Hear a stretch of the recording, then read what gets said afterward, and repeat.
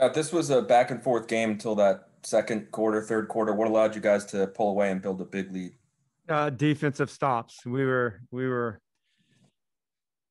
moving our feet. We weren't fouling. We were getting our hands on the ball. We were contesting. We were rebounding. We were getting out in transition. And I thought, we also during that stretch we missed a lot of good looking threes as well. But we competed on the defensive end. Last game, we weren't happy with ourselves. We gave up 6 and 1s. The point guard got 6 offensive rebounds. We had a couple of technicals. We wanted to come back and get to being what we want to be. And what did you think about Rui Hachimura against Anthony Davis tonight? The dunk and also just the way he played him on both ends. Yeah, he was good. I mean, he's obviously getting the rust off of his body. I think it's only been the fourth or fifth game back. He's an MVP type of player. If he plays a whole season the way he plays, he's a hard cover. But Rui, I thought he played him tough. I thought we got into some of his shots. I know he got free. When we put the lineup just to get some rotations. Alex was guarding them, or Biggs were guarding them. He got free on some open looks on threes. I think he scored some points late. But I thought Rui did a pretty good job on him. Fred. Hey, Scott, speaking of Alex, what allowed him to make such a difference defending the rim tonight? Well, I think he's been pretty good. That's one thing that our defense has gotten better. We got 3 centers that can defend the rim pretty good, and it's changed. It's changed over the last month. And I think Gaff is, I think he has a chance to be even better at it. But Alex is long, and he has a good experience. He knows where to be. But I thought his minutes changed the game. His minutes won the game. Obviously, you can talk about Brad's timely shots.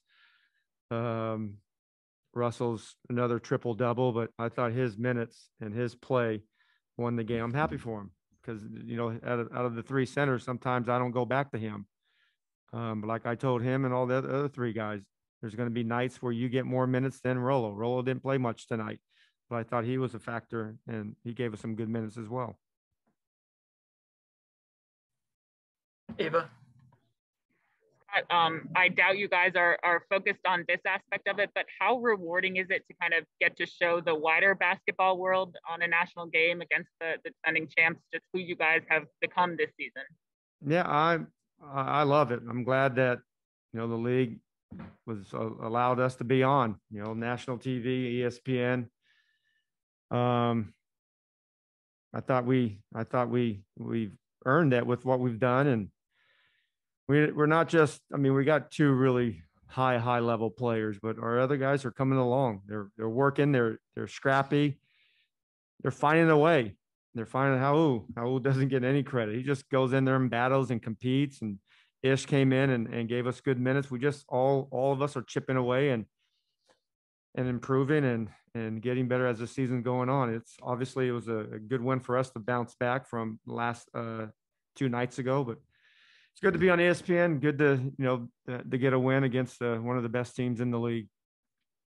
And when was the last time you saw Ish dunk in a game? I don't really remember I think maybe a couple.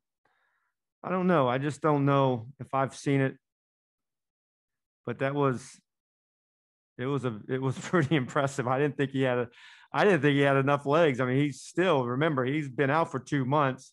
You can argue he has fresh legs, but sometimes your legs are dead after you've been out for that long. But he's athletic. He doesn't get enough credit. Everybody just thinks he's quick, but he's a good athlete. He gets up on his jump shot. He contests shots. But yeah, that was a fun moment for our team. They love when little guards dunk like Ish and myself. Matt Paris.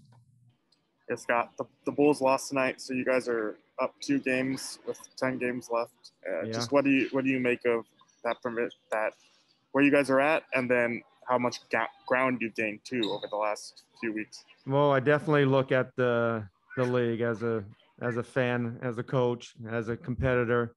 I follow it, but I really just focusing on what we do. If we take care of business, we know, we got 1 more game this month. And then we have a very, very difficult month. The May's tough. And those 9 games, every team is fighting for either playoff life or playoff position. But we're just going to go out there and compete game in, game out. We got some good players that want to do that. We know where we are. We know what we're doing.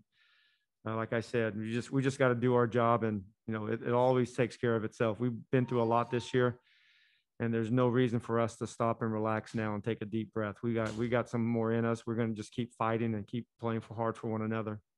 And when did you make a Chandler Hutchinson, giving him a shot? I thought it was good minutes. You know what? I've been kicking myself just about every game. Like, I got to find a way. I got to find a way to get him in. We need that wing athletic, wiry athlete, and I think he could be that guy. I mean, he has still a lot to learn. He's been out most of the year, but I thought he was active. I thought he had good minutes, and then he had some minutes that we can work on. And that's what sometimes when you have game film, that's what he's with Coach Brown, and Tony's going to keep working with him. But I like the fact that he came in and not having played in a while. I mean, he played against Oklahoma, I think a 7 or 8 minute stint, but I think it says a lot about our staff. We work with guys and keep pumping guys with confidence and work. So when they do get called upon, they can have a good game like he played tonight. Zach. Hey, Coach, what did you think of Rui's dunk on AD? Last year, especially, you talked about his need to be aggressive finishing around the rim. Yeah, I think it was good, and that's what he has to do. Rui's athletic, he has big hands, he has good timing, and that was obviously a pretty cool moment. That's not easy to do. He's not easy to dunk on. He's 7 feet tall, long armed, athletic, and defensive minded. But it was one of those quick dunks. But it was another good moment for our team. And when you're a high level defender, you get dunked on at times. And AD is, if he probably was healthy all year, he'd probably be might be the defensive player of the year. He's hard to score, and I got a lot of respect for how he plays. DA. Scott, I think Brad had 27 tonight, but it seemed like there was more balance offensively than maybe there's been most of the season. Is that something you think is repeatable? I mean, it doesn't matter whether it was Len with 18 or Rollo with 8, you seem to have a lot of people involved tonight.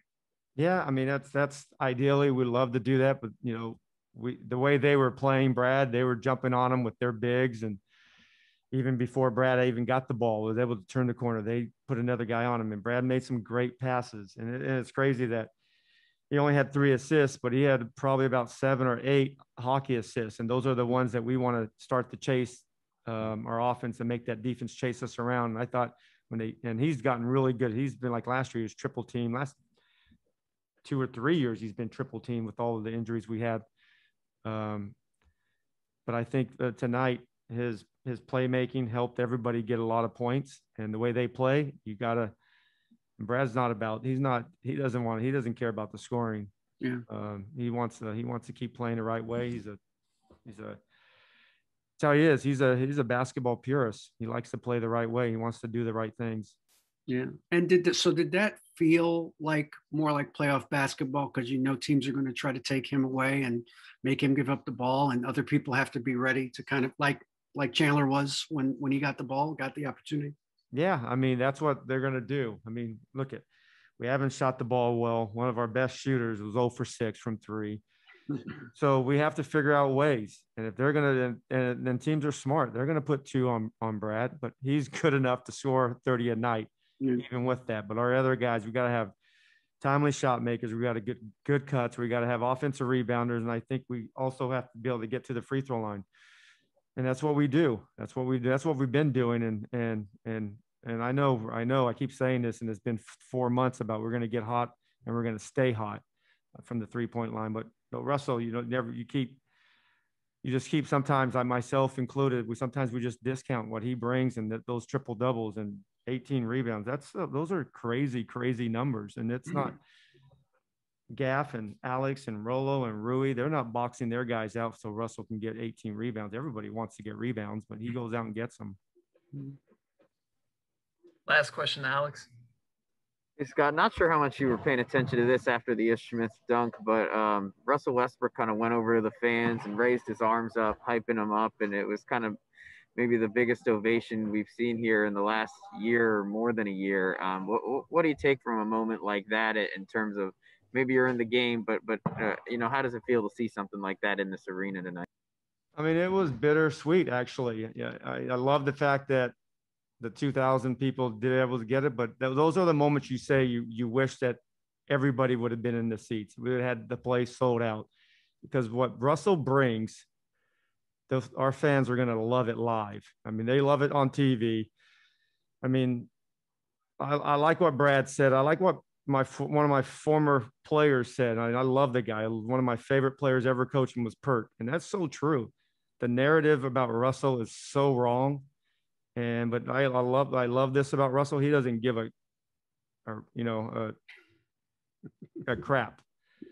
But what he does to the inside the arena is, I've seen it for 7 years when it sold out. This year, obviously, with the fan situation, it lifts the spirit of the group. The fans get into it, and I miss it. Hopefully, next season we have everything normal, but what he brings is the intensity, and the fans love it and they feel it, and our players do the same thing. But that was a selfless play. He wanted those guys to feel Ish's, dunk. That fired our team up. What's going on, Alex? What's going on? How are you? What made a difference for you? What do you think helped you be so effective defending the rim tonight? Nothing really. Just trying to be there when guys get beat off the dribble. Just try to be, there early. Be early on my rotations and challenge the shots. I wasn't trying to do nothing different. And you guys run obviously this really unconventional 3-center rotation. What is that like for the culture with you and Daniel and Rolo? Like, what are your guys' relationships like, kind of working within that 3-man rotation? We got a great relationship. We're just trying to, once you get your minutes, you're just trying to play as hard as you can. Being impactful as much as you can. And then, usually we get 6 minutes, and then whoever plays the best finishes the games. I mean, I think it's fair. Whoever plays the best plays the most minutes. Chase. Alex, when you think back to when you first joined this team in the middle of the season, what was it like then, and how much has changed now, just in terms of the vibe and with the way you've been playing? The vibe changed because we've been winning. It's a lot more fun. They say winning cures everything. Like it cures cancer. I think that's how it is. We've been winning, and we just feed off that energy, feed off that positive energy. Guys just playing a little harder.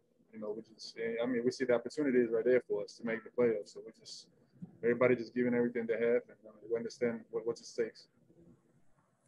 And what did you think about? There are obviously a lot of big dunks tonight by your team, but what did you think about the one in particular by Rui on Anthony Davis? That was crazy, and I thought Hach's one was he got very high on that one. I thought the Hach was the craziest one.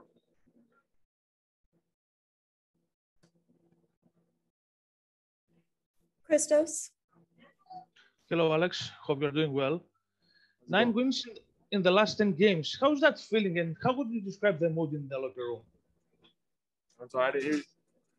9 wins in the last 10 games for your team. How is that feeling for your team, and how could you describe the mood? I mean, it's amazing. I mean, we're just winning. Like I said, we understand how important all these games is. We got another 10 games to go. We understand we got a chance to make the playoffs. And, we had a bad season, but if we finish strong and make the playoffs, people are going to remember the end of the season. That's how it always works. If we make the playoffs, we finish strong, it's going to end up being a great season.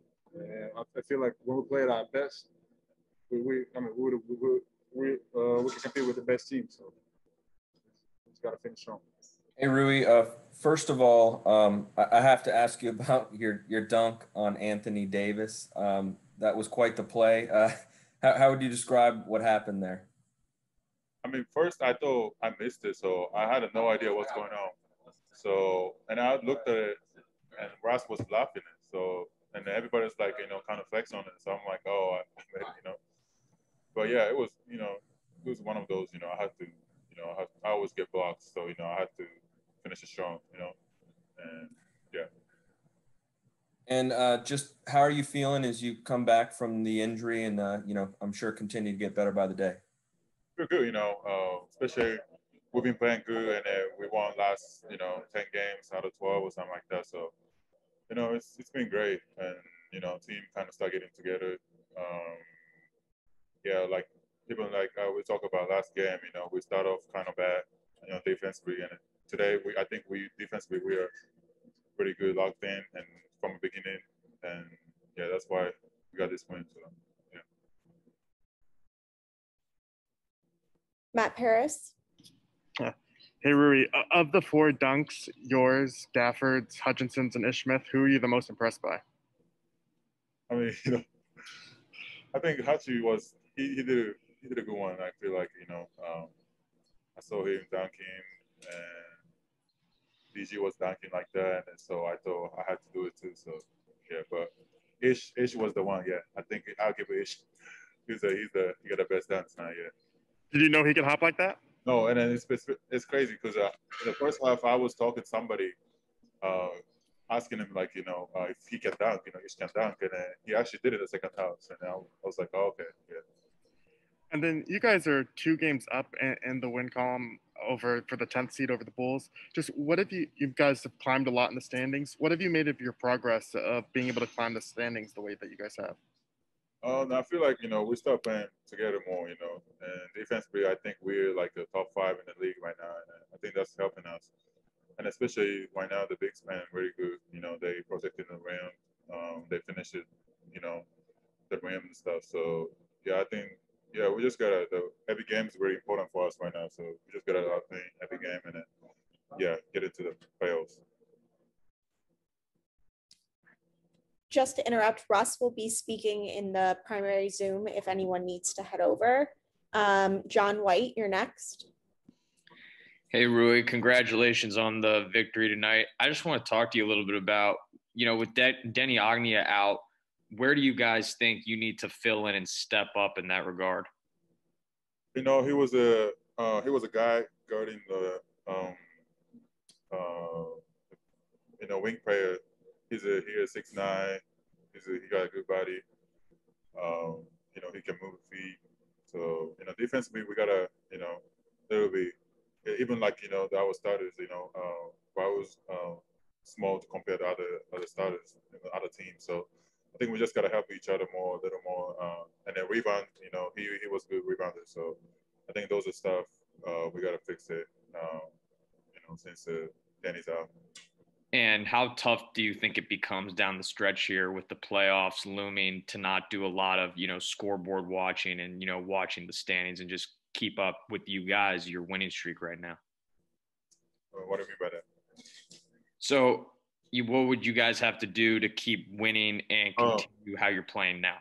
I think defense, if we're winning, our defense is great, we always you guys know, like all those games we winning, our defense, fantastic. We always play good defense, and offensively, we always play good. So we got to share the ball. We got good shooters. So I think the defense is the key, and the rebound's the one to come to the next one. Hey Russ, we just talked to Rui, and he said that he thought he had missed his dunk on Anthony Davis until he looked over and he saw you laughing. I'm just wondering, what was your reaction to that play? I mean, when Rui's playing and aggressive at the rim, he's sneaky athletic. He sneaks people in.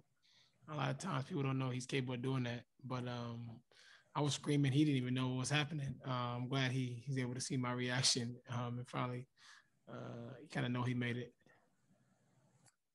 And you're now only 5 triple doubles behind the all-time record, Oscar Robertson.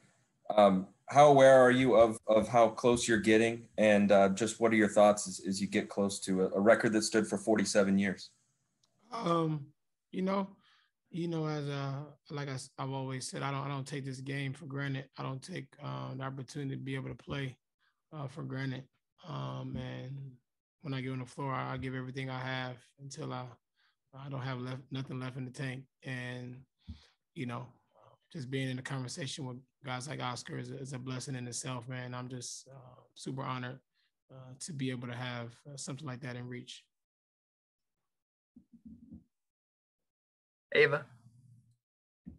Russ, what can you say about the kind of scoring by committee that you guys did tonight? You obviously got big minutes from Alex, big minutes from Ish Smith, just guys who are kind of stepping up who aren't always in the spotlight. Yeah, I mean, it's good, man. We have so many guys that work they tail off, when they're not playing. Guys like Hutch, who hadn't played in a while, did a great job tonight. Just having so many people impact the game, makes my job a lot easier. And my job is to make sure I can make the game easy for those guys. And tonight, they did an amazing job of just having an imprint on the game. Fred. Hey Russ, speaking on that topic, when you guys use so many guys in your rotation, what is your job like as a floor general? Just making sure a guy like Hutch, who hasn't played in a while, stays comfortable when he's out there. Make it easy. That's my job. I honestly believe that. I'm, if not, I feel like I'm one of the best playmakers in this league for many reasons. Just because I'm able to make sure I can make my teammates better, and that's a part of my job as a leader and as a point guard. You got to better make others around you better, and I take so much pride in doing it every night, regardless of who's on the floor, regardless of who it is. I try to utilize what they do best, think the game, understand the game, and make sure that I can help those guys out any way that I can. Matt Paris. Hey, Russ. The Wizards hadn't been on national television since 2019, I believe. Just, you guys have been working really hard. What did it mean to have a performance like that kind of in the national spotlight? We've been playing like this for a minute, with social media and everything, everybody can see what you're doing if you're doing what you're supposed to be doing. That's how I feel. If it's on national TV or not. If we're playing the way you're supposed to be playing, then people catch notice. Sure. And then, you guys have 10 games left. Around the league, it seems like there's a lot at stake for, not just you guys, but a lot of teams. What do you kind of make of how so many teams are still in contention, technically, going down the stretch here? Honestly, my job is to make sure around here, organization, our team is locked in. We focus on one game at a time and take care of business. And then at the end of the year, we see where we end up. Thanks. DA. Russ, they came into the game #1 in defense, and you guys had a lot of balance tonight. I think Brad had 27, but a lot of guys contributed. Did that feel like a playoff type of game in terms of a really good defense trying to take your primary away and you all having to depend on other guys? Definitely. But, we have so many guys in the locker room that can make plays, can make the game easy. And like you said, Brad didn't have to do, his usual tonight, but making others better, double teaming him. When our guys did an amazing job down the line, and down the stretch, we're gonna need everyone in the locker room to be able to go out and make plays.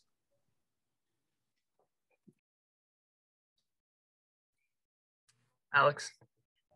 Hey, Russ, I wanted to ask you about a moment after Ish Smith's dunk. You kind of walked over to the fans, raised your arms up, hyping them up over there, kind of shared a moment with them, and the whole arena kind of erupted. What's a moment like that like for you personally, emotionally, after the year we've been through the last year, and just to have the fans in here, and obviously a limited capacity, but just what's it like to have that experience?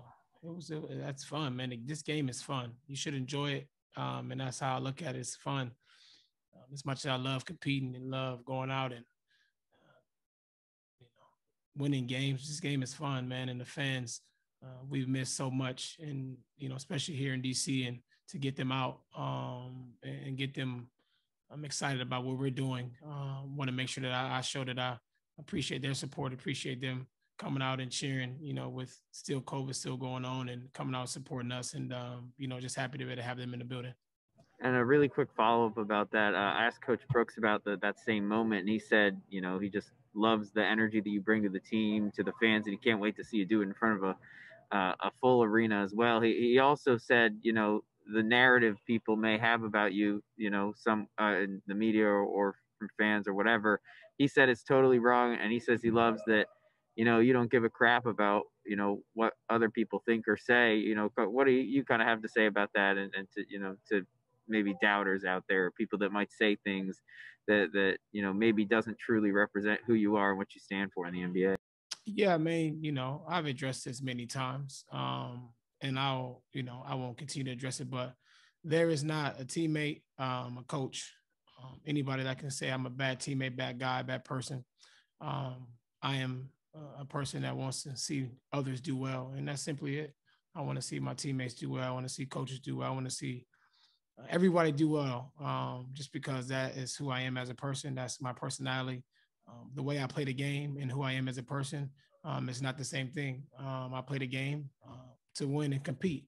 I feel like when you play in something you want to compete, I don't have to be friendly. I don't have to be nice. I'm going out to destroy. And then off the court, I'm able to open up and make sure that I'm also a human being. And I think that's the biggest thing that we all have to understand, is that myself and other athletes, we're human beings. We are not, this is not a show or anything where you can just say anything about a person and run with it. And for me, I always want to make sure that that's very clear. Like, we're all human. We all make mistakes. But I've also been real and true to who I am. And like you said, I don't really care what nobody think about me, think about anything that I'm doing, because I know who I am. I know what I'm on this earth to do, and that's to be able to help serve others, to be able to help my community, to be able to use this platform to be able to share across the world and be a positive influence to role models, and that's what I'll continue to do. Thanks, Russ. Yeah. All right, last question to Neil. Hey, Russ, a question not about the game, but about your upcoming documentary, Tulsa Burning. When did you first get involved with that, learn about that, want to get, that out there? And what do you hope people will take away from it? I was in Oklahoma for 11 years or so, and I was able to visit Tulsa and able to kind of understand at the time Black Wall Street, where it was at, what it meant to Tulsa, what it meant to African-American communities across the world. And I was just in shock that nobody's told the story and told it the right way. So I was super lucky and blessed to be able to partner with Stanley Nelson and come up with the film Tulsa's Burning. And I'm so excited about it. Blessed that history picked it up and is going to show the world exactly what happened. But not just that, it allows us as people to understand how important our history can shape our future. And, I'm excited for the rest of everyone to be able to see the film. So